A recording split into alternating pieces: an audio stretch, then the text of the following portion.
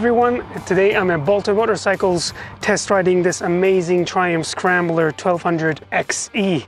I mean, just look at it, it just looks gorgeous. If you're into the Scrambler look, this is definitely one you got to check out. What do we have here? We've got keyless start as well. So why don't we start with a quick sound check. Woo.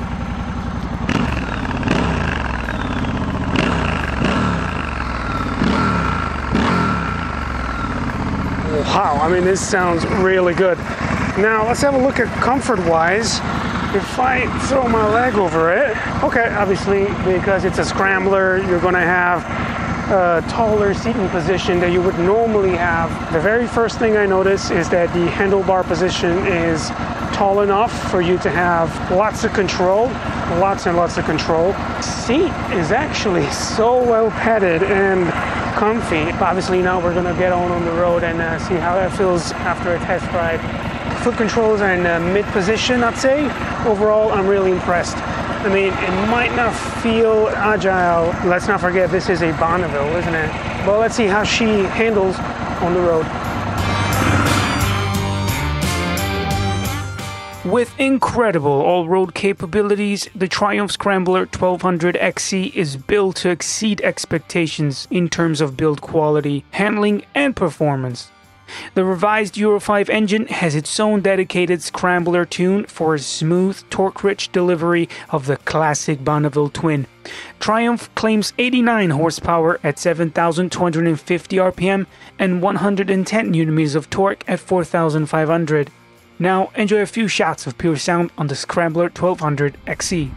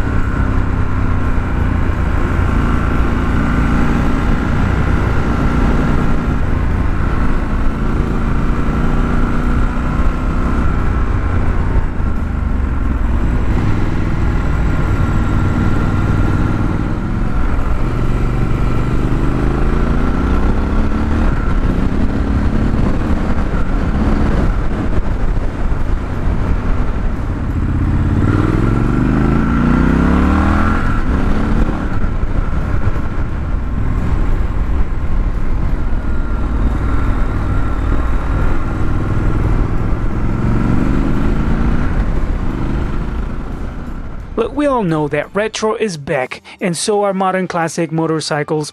But there aren't really many retro Scramblers out there right now that offer this kind of performance both on and off-road. The Scrambler 1200 XE is the all-specced out version of the 1200 Bonneville range.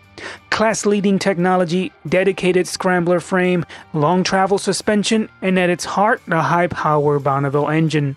With smooth and predictable linear power delivery, 6 riding modes, you can fine-tune it to suit your riding experience. There's also cruise control, cornering ABS, traction control, and with the latest Triumph connectivity module, you can also control your GoPro and have turn-by-turn navigation. What a treat!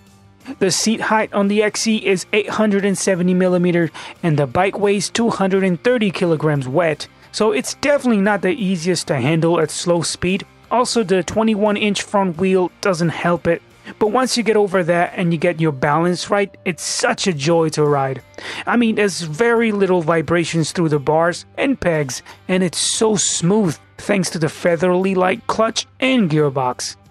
The smoothness continues as you glide over bumps. The premium suspension is faultless, and on this particular bike, set very soft for a lazy and laid-back ride. I'm definitely not that kind of rider, so I would tighten all up straight away.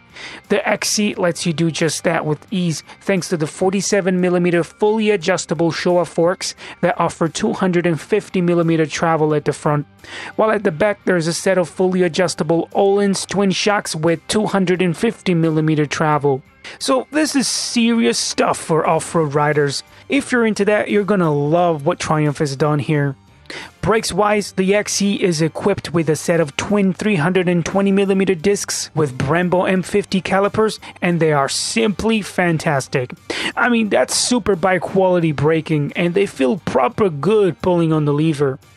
Now, because the XC version of the Scrambler sits higher and has more suspension travel than the XC, it means it'll steer a little slower, so definitely watch out for those tight bends. Off-road is really where the XC wants to be ridden. You just can't fault Triumph for this superb Scrambler 1200 lineup. I love how comfortable this bike is, the smooth power delivery, the technology package it offers, and overall the feel of a proper quality machine. So well done Triumph on your 1200 Scramblers. Now, here's my final thoughts.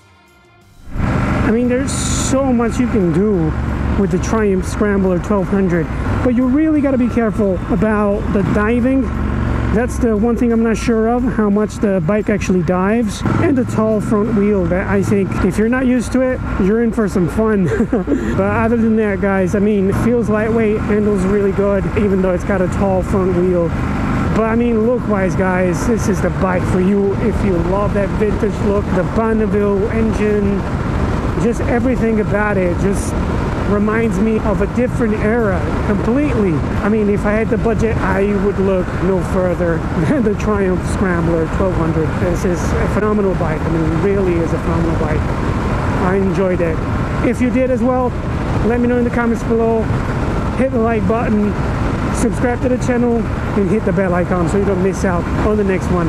But that's pretty much it for me, guys, in this one. I'll catch you in the next one.